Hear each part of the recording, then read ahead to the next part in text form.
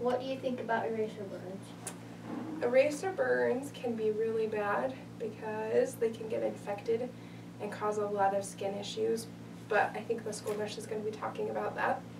I think eraser burns have become a fad. We see them come and go, kids trying to see who can burn the most and go the furthest, and it's really not a healthy activity because it's considered self-harm, and we worry about kids that don't have problems with hurting themselves. A lot of students that are doing eraser burns are doing it because of the self-harm piece, and so when we hear of students eraser burning, then we try to talk to them to see what's going on and why they feel like that's an okay thing to do.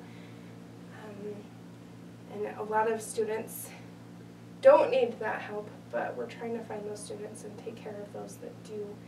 So I think eraser burning isn't good at all, and if students need help and feel like that's something that they need to come talk to anybody about, they're always welcome to come talk in my office and get the help that they need.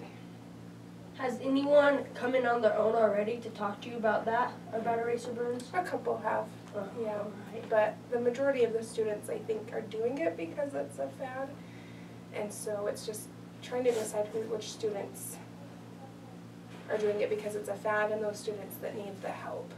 We would prefer those students would come talk to us, but sometimes they worry about coming in and talking, so I think recognizing that this is why I'm here and why the student advocates are here is to help students with issues and problems that are going on in their lives.